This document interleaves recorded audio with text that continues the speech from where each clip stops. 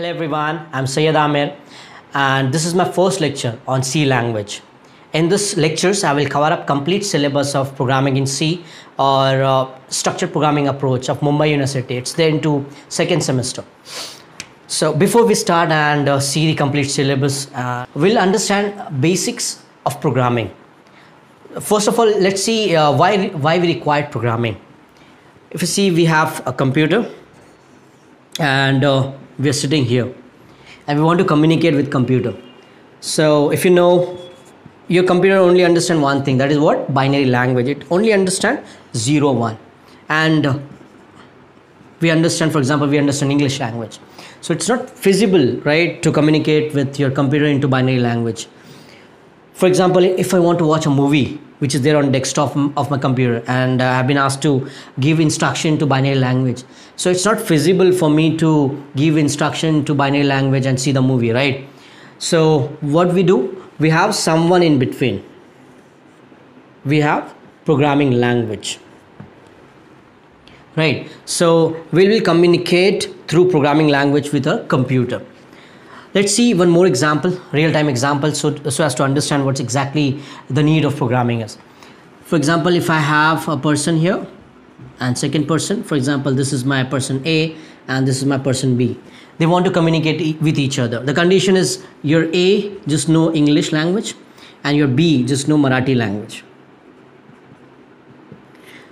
Right? They want to communicate with each other. He can only speak in English, right? So it's not feasible, it's not possible to like directly communicate between A and B, right? So there will be some third person who know Marathi as well as English. We will be calling that as translator and we'll say that's a person C, right? So now A want to communicate with B, so it will say the things into what? English language to the translator. Translator will first understand all the things that A want to say. Then it will convert that thing into what? Marathi language and communicate the same thing into Marathi to B, person B, right? B will understand the same thing. B will understand what exactly A want to say and it will reply into Marathi to the translator, right? It will again understand this thing and communicate the reply of B to A in what? English language. Exactly same thing happen into programming also. I will try to map real world with programming so as to understand it more clearly, right? So here let's see how your computer programming language works. Here the person A, that's we know normal language, we know programming language, and here it's your computer who know binary language, that is 0 1, right? So we have this computer here, we are sitting here and we have what? Programming language in between. We have two things into programming language. One is called as compiler and second one is interpreter. That is there with all programming languages, right? So now we will write programs into any specific programming language. Now we are going with C language. We have written a program into C language. We will compile it using a compiler. What will be the working of compiler? With this diagram you can see the compiler will understand whatever we want to say it into what? A programming language and convert that into what? Binary language. This process is called as what? Compilation process, and it will be done by whom? The compiler, right? And second part is what? Execution part, or you can say the reply that will be coming from the computer. What reply will be coming from the computer in case of like watching a movie? That will be displayed into whatever software we have, like VLC we have, and that movie will get executed. So that execution part is called as what? Interpretation, and that will be done by what? Interpreter. Getting? That is the basic of programming. So we'll be writing the program into any specific language, we will compile it and then we will run it, right? And if you see it, again we'll be taking this example.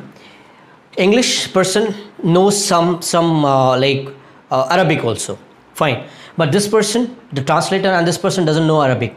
So it will say the things to this translator into, for example, English only, but few phrases or few words it uses of Arabic. Will it be able to translate that into Marathi? No, not possible, right? Exactly same thing will happen into programming also. Anything which is not there into programming, if you try to write, or any mistake you made, that will not be able to get compiled, right, into binary language by the compiler. So that thing into programming will be called as what? Error. So before compilation only, if you have made any syntactical mistake, you will be having what? A compilation error. Getting it? So that is the basic of any programming language. We will be focusing on what? We will be focusing on C language only. Now coming to the first program, what we have, the first program into all languages is hello world, right? So we'll see how hello world is printed into C language.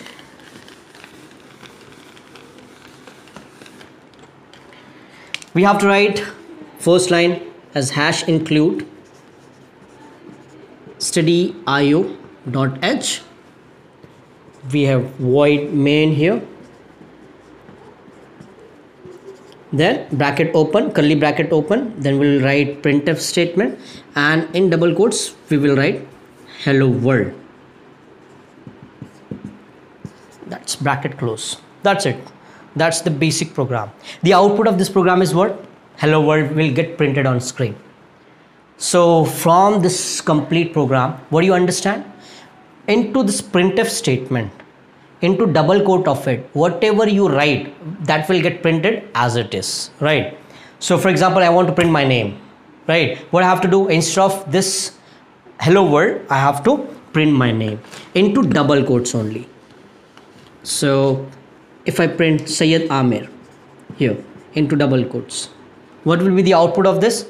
Syed Aamer will get displayed on screen. Getting it?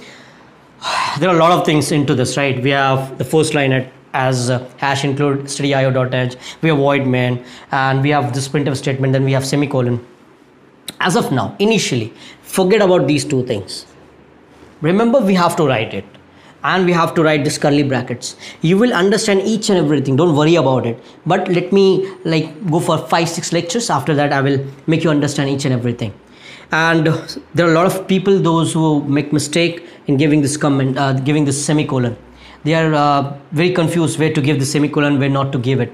So just let me give you 5-6 lectures. After that, I will give you the trick where to put that semicolon, where not to put that semicolon. You will never commit that mistake. Fine. Okay, so got this printf statement. That's it for this lecture. That was introductory part of programming and into C language, how to print anything, right? Into next lecture, we'll see how to declare any variable, and we'll see how your scanf function works, right? Thank you.